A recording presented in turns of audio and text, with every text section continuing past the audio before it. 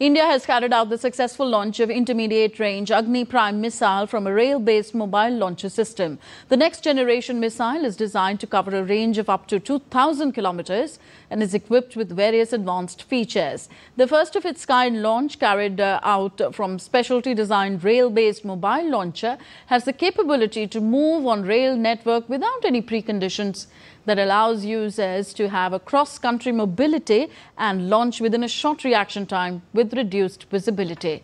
Defence Minister congratulated the DRDO, Defence Research and Development Organization, Strategic Forces Command and the Armed Forces on the successful test. He said that this successful flight test has put India in the group of select nations having capabilities that have developed canisterized launch system from on-the-move rail network. Notably, the road mobile Agni Prime has already been inducted into the services after a series of successful flight trials.